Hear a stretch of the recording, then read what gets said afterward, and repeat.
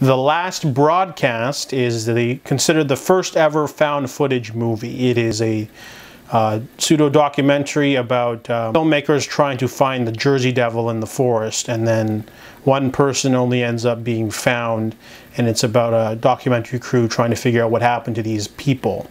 And this one predates the Blair Witch Project by a year, but you know, it was released a year before Blair Witch, but Blair Witch was in production 2 years before that, so it's the first ever released found footage movie. It's a horror.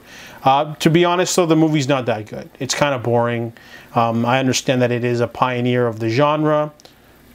Oh wait, I'm wrong. Well, Cannibal Holocaust technically is the first, but that one's only like half of a documentary. I'm talking about like found footage film where the entire movie is found footage.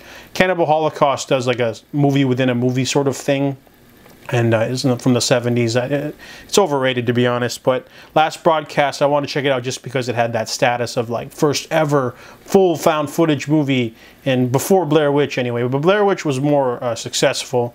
This movie is not that interesting. You know, you have all the different people there.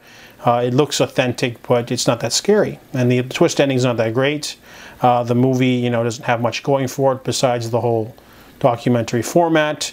But the movie should be more scary. It doesn't have much going on in terms of creep factor. So The Last Broadcast does have that sort of, you know, notice of being like, oh, the first ever full-length, you know, found footage movie, but it's not that great. So I give The Last Broadcast a 3 out of 10.